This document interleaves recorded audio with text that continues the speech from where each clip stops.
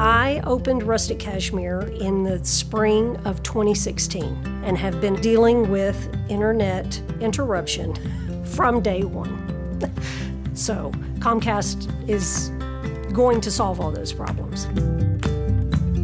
We in Montgomery have a difficulty with internet coverage. It averages at least once a month that we can't even operate because the internet is down, and without the internet, we can't have a point of sale system that works. We have never had a reliable carrier in the area. I've tried them all. If y'all have questions, y'all please let me know. Rustic Cashmere started as a dream. I wanted to bring something to the community that we didn't have. We had lots of antique stores, and that's what Montgomery was known for. And I thought if I focus on items made locally in Texas that are gift items, I could have my own little niche in the market.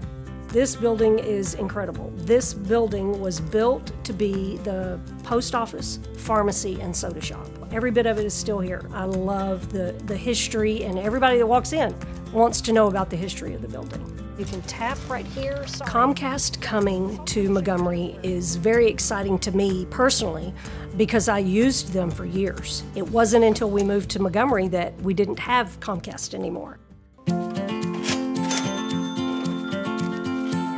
The ability to have Comcast gives me the ability to continue to grow, like offer online shopping. I don't offer that now because I never know, am I going to be able to upload? Being able to have the alarm and the cameras so that my business is protected. I think that's huge to have somebody have my back. Bye-bye, thank you. Thank you. All right, you too, my dear, thank you.